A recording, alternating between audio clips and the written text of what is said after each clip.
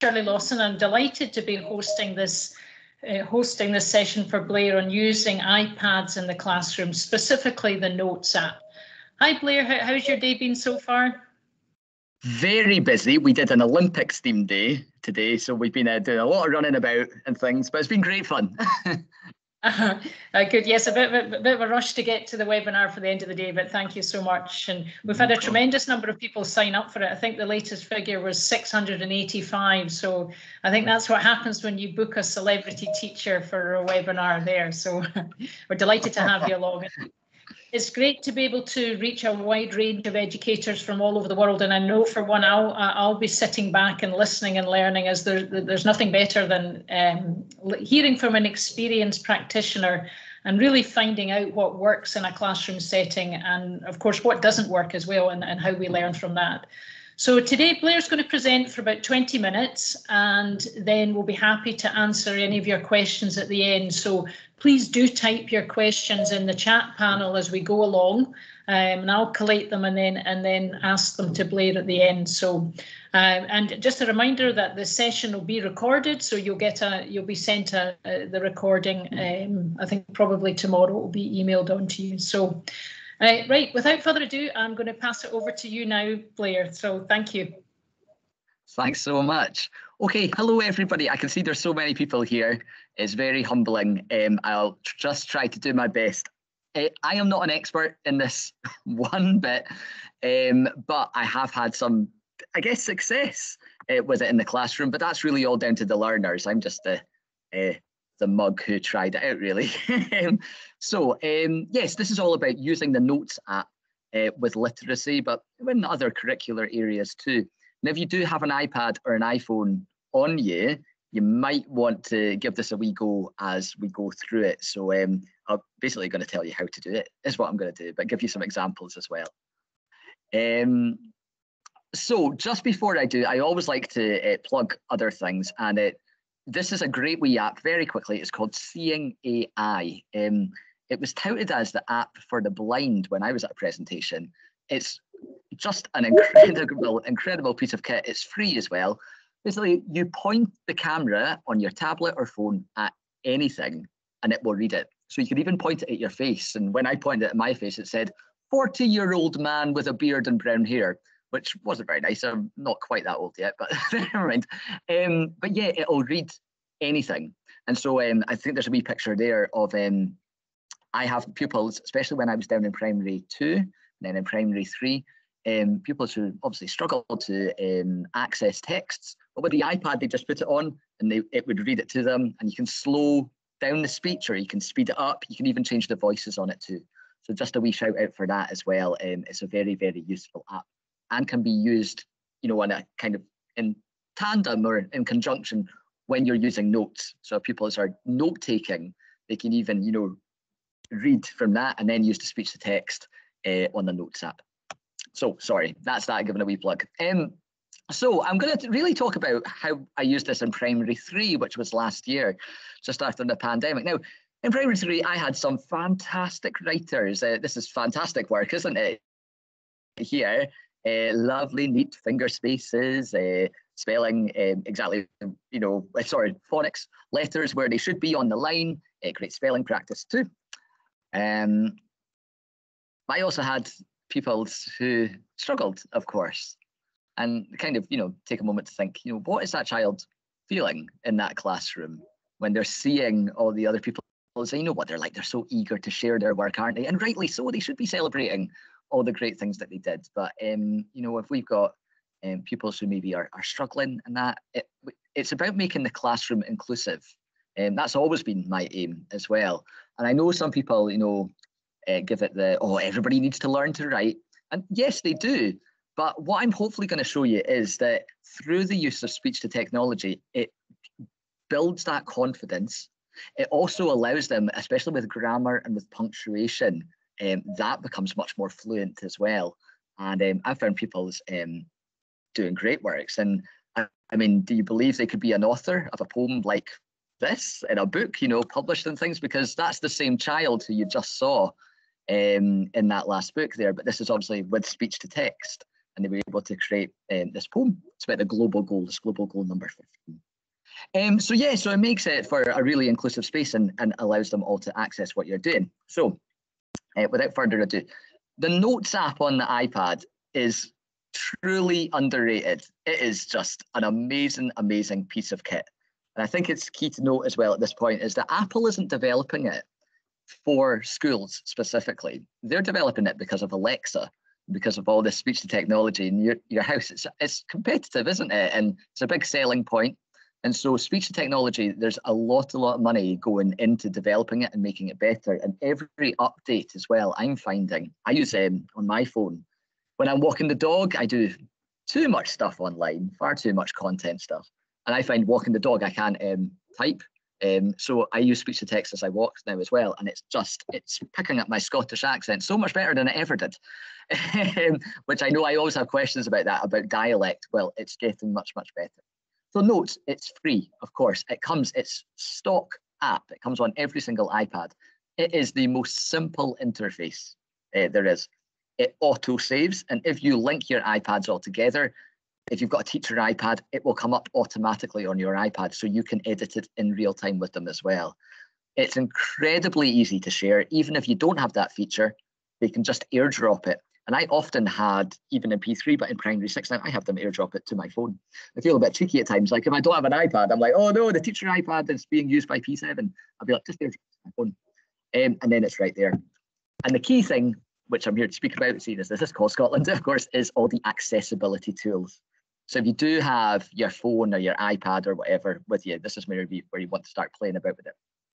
So the speech to text function is fantastic. It comes up as a little microphone at the bottom of your keyboard in apps. You tap it, it comes up with, it's like a wee sound monitoring thing that you'd see in a recording studio or whatever. And when you speak, it will start to place your words on the screen. I love doing it, especially when I went to P1 and started doing it. Kids think it's like magic. It's lovely. They can't read it, but they think it's like magic, and it's great. If you want to turn this on, okay, where do you go to? Well, you would go to your settings on your phone. Do you know what? If I do it at the same time, then I know I'm going at the right speed. So if you go settings, and then if you scroll to general, it's like in the third table usually. And then if you go to keyboard, it's 1, 2, 3, the fourth white table there. Once you get in there, there are an absolute ton of features which are really handy. Auto-correction, auto-capitalization, checking spelling, predictive text, which I'll come to, which is really handy for them. But if you scroll down a bit, you'll get to enable dictation. And so long as that's on, when you go to type a text, or you go onto a Notes app or WhatsApp or even Twitter, when you click on your keyboard, that little microphone should now be there, and you should be able to use that. So it really is that easy just to get it set up. When you're using speech to text, you do need to give it the punctuation. So if I was saying, my name is Blair and I am a teacher, full stop. Need to make sure that you're putting those in. If you wanted to take a new line, you just say things like new line, capital letter. And I actually think that's really good. I don't know if anybody does Kung Fu punctuation or any of these sorts of things in the classroom, but you know, when their kids are actually speaking aloud or they're acting out and motioning their punctuation, it's really useful for that as well. And I think it's a great wee tool for kids to really think about where that punctuation goes. So that's speech to text. Another option as well, which helps, is predictive text. Because I found that some of my class like to use speech to text, but sometimes they were like, I'd like to type. Go for it. Go and have a go at typing. And as you type, of course, if you switch on your predictive text on that keyboard settings, thing that I just kind of talked through, it'll now start to ping these words up when you're typing. And that's really, really useful for children, especially when they're going for more complex and ambitious vocabulary as well. So yeah, that's very useful. This is fantastic as well. It's to hear your words read back. So sometimes, you know, the kids are very good at speaking it, but the iPad won't always pick up. It's speech to text. And of course, when they're primary 2, primary 3 especially, you know, not all the pronunciation is as it should be. So sometimes there's little errors. but getting them to listen back to their work is really useful. So again, if you've got your iPhone or iPad or whatever, for this, if you go back to general, if you go to settings and then general, where you were, and if you scroll down to accessibility, it's in, I think, that third panel again. 1, 2, 3. Yeah, and it's got a little, it's a blue icon with a person standing in the middle. If you go into accessibility, and then you go down to spoken content, in there, there's an option you can switch on, which is called speak selection. And hopefully that's on my slide now, what you can see. If you turn on speak selection, what you can do is when you go back to your notes app, if you highlight the text, that little speak option will come up. The kids just tap that and it reads it back to them. You'll see there as well on my slide, you can change the voice. You can even download voices now. Like, I don't know if you can. Every language as well. For EAL pupils, it'll speak in Arabic, in Urdu, German, Hungarian, like everything's there. So it'll read it back, so it'll even translate it in real time. And the little tortoise in here, you can slow down or speed up the speaking rate as well, depending on where the child is at with their learning and their listening. There's also a really nice thing there called speak screen. Personally, I wouldn't turn that on, because you swipe down with 2 fingers and it'll read the whole screen, but there's, as far as I'm aware, there's no way of stopping it. So if they've typed quite a bit and they swipe down, you've got to wait until it's finished saying everything. So I would just leave that off and stick with it, speak selection. But that's really, really handy as well for the kids. And I should say as well, it highlights the words as it goes along, so they can actually follow what word it's on, and they can hear, especially if you slow it right down, they can see what word's wrong, and then they can re-record it or use predictive text to edit it and adapt it. I hope this is all making sense. I do apologise if it's no. And then a final feature, which is really handy, is with notes. It's so easy to draw a picture. So easy to do. That's a terrible one I quickly did. There, this is a picture that I drew using my phone. But again, in your notes app, there's a wee pen icon. And if you go in there, it's actually very intuitive, and there's lots and lots of options. There's a paintbrush, a pen, a ruler, loads and loads of different colors. If you've updated to the latest iOS, there's some shapes you can add in. You can even add things like speech bubbles and then write in the speech bubbles. So that's great, especially when the kids have finished the story, and they're doing it on an iPad. Well, do me a picture as well. And that can be airdropped and printed out, which is lovely. What's another great feature as well is rather than drawing it, they can also take pictures. So this is a wee bit of work that a pupil in primary 3 did for me, summarising a story he was reading, Biff and Kip. And I think you can see as well that, like, that's a Biff and Chip book. Like, that is so basic, but the work you can get out of that whilst using notes is, and this is a pupil who really, really did struggle with writing simple CVC words. So to be able to do that independently is, it's great. Obviously, it takes a bit of practice, and I'll show you that in just a second. But it's really, really good as well. If they're, trying to explain something that they've been doing, they can just take a photo of it in the classroom and add it in. You can crop those photos, you can make them smaller, you can add lots and lots of photos, so they end up making like a comic strip or a book. Really good for cross-curricular drama, or even if you're outside doing more kind of learning for sustainability things, if you're finding, I don't know, different kinds of leaves or categorizing things in maths. It's just such a handy way for them to compile all their work together. So some examples, proper examples. So I would say start small.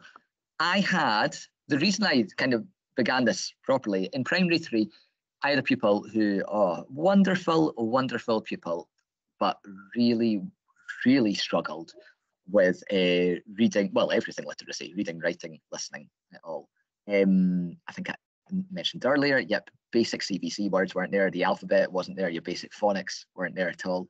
But coherent stories and summaries of what happened in the playground and what they were doing at night, they could tell me that.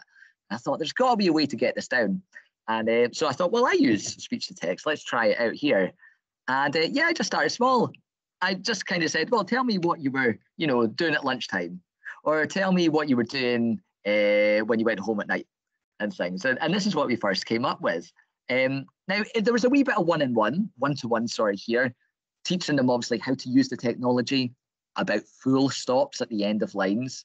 You can see as well, yeah, it's very repetitive, isn't it? They, their, they.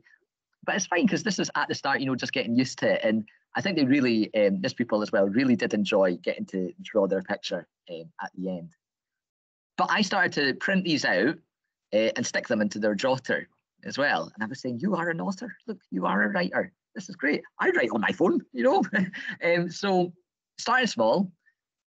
Then it got better. And this was an actual story. So we were doing it as a class. It was about, there's a wee scene in A Bug's Life where this fly flies into a light and goes, meow. I love it. It's great.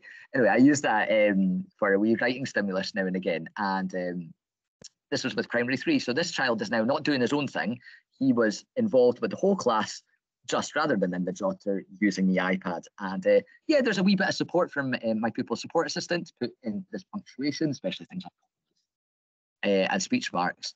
But 95% of that is the child's work again. And you can see, being able to access that, whereas previously you saw their jotter, what they'd, be able to do in their jotter in a lesson. Yeah, and so that was kind of that child. Just to show you as well, this is primary 6. So I currently have a primary 6. This is the sort of thing that they're able to put together with speech to text, which is just, yeah, mind-boggling. I would say the one on the right about the Chinese zodiac, that is a very able pupil who was using both predictive and speech. But I would say that was rattled out in about 10 minutes, which just shows you the speed at which they can start to throw these things together. And that's just primary 6. On the left, again, very an able pupil, again, writing a wee article there. But they were able to kind of walk around the classroom and ask, it was a journalism piece, and they were just asking kids, on the fly, what do you think about this? What do you think about that? And then just popping it all into the iPad that way, getting the photos off the internet and sticking them into it. I think, it's lovely to see kids' written work as well. I've just related to just done a whole newspaper assessment thing with my kids, so I get it. But we have to be honest, this is much more polished. It's much more easy for other children to read as well if they're peer assessing.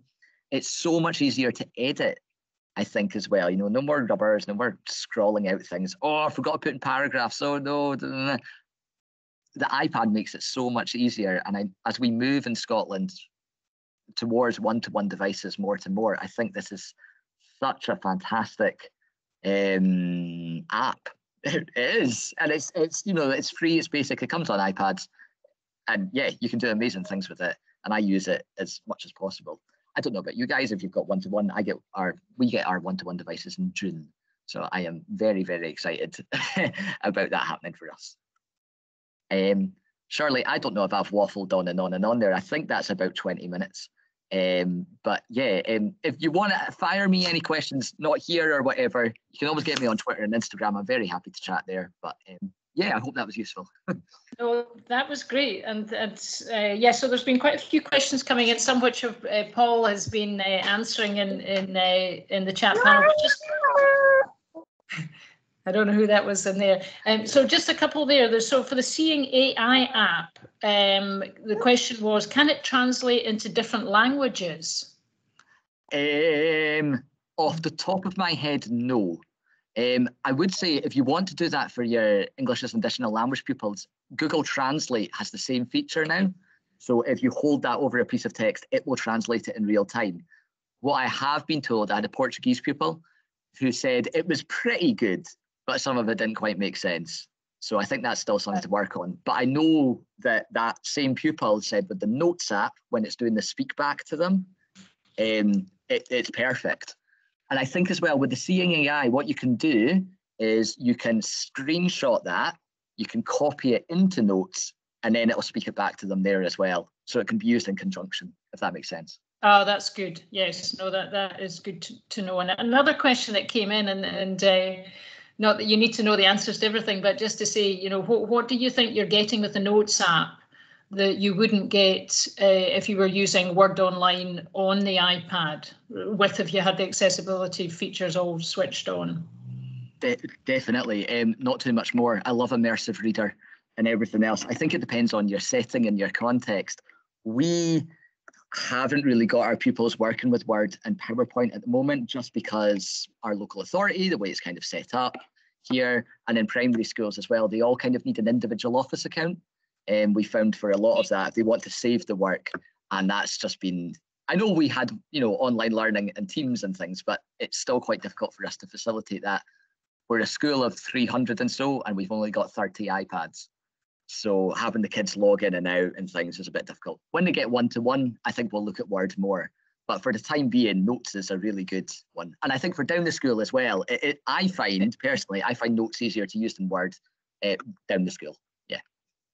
Yeah. So I imagine quite a few things will change when you get your one-to-one iPads and everyone being set up that way. And will they go through Glow to access that, Blair? I don't know how much I'm allowed to say. Edinburgh, we don't really use Glow here, so yeah, one of those things. That's somebody higher up than me. Right. Another couple of questions that have come in. Mr. Callahan was just saying for a pupil with visual impairment, how would you make the text in the Notes app bigger? Which is a good question. Paul did put something in, but is that something that you've come across for pupils in your class? There is a way to do it. I remember being shown, but could I tell you off the top of my head? No, I'd have to foot it around. So if Paul knows, that's great.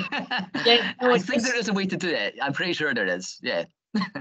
Yeah, I think just in settings under the accessibility, you can change it to large font, so that everything appears in much bigger font, and that would be the same for the Notes app as well. So a question that came in about Tracy was asking, when you're using the microphone and you're using Siri, is there a way that you can activate the mic without touching the mic icon? On the Notes app, no, I don't think so. I think it does need to be pressed. I did foot it about with my headphones. If you've got, the Apple headphones with the wee button, and if you do press the middle button, it'll switch on your Siri, like if you hold it down. So it should do the same for dictation on that. The problem is it is only the Apple iPhones with the wee Apple jack. I know they're expensive. Yes. So, yeah. No, not an easy one for that fix, sorry. No. And Debbie was asking, would you say this is a good way to motivate learners who choose not to write? She says she's struggling with a learner who chooses not to write for reasons that are still slightly unknown. Fair enough. Yes, I would say when I decided to do, I know I'm hinging on this one pupil. I've used it with quite a few though, both at P7 and down the school as well. I think it is. Yeah, I think they like that it's clear, that it's easy to edit. They don't need to worry about their handwriting. There's a lot of things that appeal to them with it. I think a screen as well. Kids love a screen. I love a screen. Kids do love a screen too. So. Another one in from Shona, which was definitely on the topic that I was going to ask you, just as she's talking about working with pupils with speech difficulties, any good tricks? So really thinking, somebody has perhaps indistinct speech, they want to use Siri, but it's just not picking up their voice. Have you had instances of that with your pupils? Yeah, I had a French pupil who had a very strong accent and got quite frustrated with it not picking up what they were saying. Do I have any tips for it? No, sadly. I think we tried to do fun games. We did it a kind of whole class way about, pronouncing your T's and things like this. But no, and I know as well, there'll be people who, that's a real issue for. I don't know if there's an easy answer again with Notes for those individuals, sadly. Yeah, I think in any of the sort of support we've been doing with young people who are speech recognition is just not going to work, we like to think, well, maybe just try using audio notes, so they're still not having to write or type, but they're obviously the text is not appearing on the screen, but they're still, being provided with a way to record their answers that could then be future used for assessment or revision. Yeah, definitely. I don't know if just, it's going off a wee bit. Clips as an app, again, that's a stock app on any Apple iPad or iPhone. It is a movie app, but it's got this feature where you can put like posters in the background. So you wouldn't even have to film the face. And that's kind of like a audio clips, if you like, but that's very easy to edit as well. So maybe that's something to look into, because you can present the kids' work really nicely that way and actually share it. So yeah, maybe that. I don't know. Looking into it. It's a fun app to use, clips, definitely, and that's a good idea of using it. And just in terms of a busy classroom, when you've got lots of kids using Surrey, how are you finding it? How does it pick up their individual voices if there's maybe a few of them working together in a group and they're all speaking into their own iPad? Yeah, if you could get them headphones, amazing. That helps. I found though, with a P3 class, I did a whole term's worth, like every Wednesday we did it with speech to text and the iPads out. If they were just kind of even pulling the desks slightly apart, I didn't find any issues with it. If it's a noisy class, and it is, the thing is as well, obviously it's a writing lesson, you've got 33 kids speaking, so it is going to be loud, but that's fine. Where it does fall down is if, like my classroom today, where, they're really enjoying themselves and there's a wee bit of laughter and things like that going on. Yeah, that's when it'll fall down. So if you're using it as a whole class, I would say you've got to think about the volume and kind of say to them, this is writing time, We've done all the collaborative planning. Maybe we did it through drama or whatever. Great, right? We need to be quiet and on task.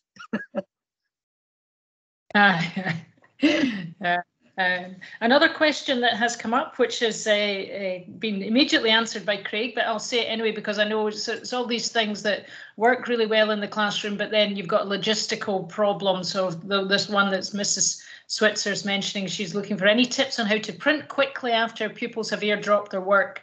They can't print from teacher iPads and then have to save to Glow and then log in from the PC and print. And Craig is... That's annoying. That's very annoying, isn't it?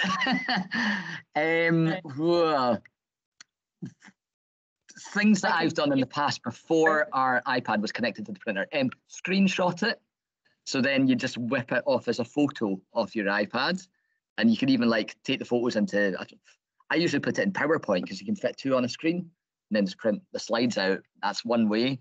Email it to yourself. Copy all the text and email it. That's another way, I guess. So it's, you can print it off that way. That's a bit annoying if your iPad doesn't connect to a printer. Yeah. Yes. But they're the two ways I've done it previously.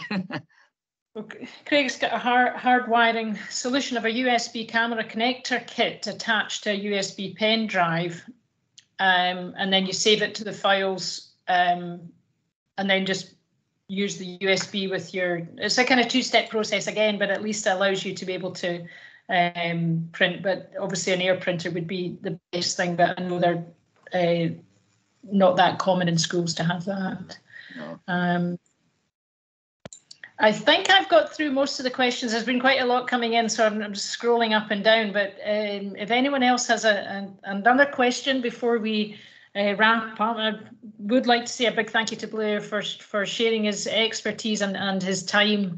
And it's been great. It's been really good. It's always good to hear what's going on in the classroom. And Blair's going to be having one of our slots at our ASL and technical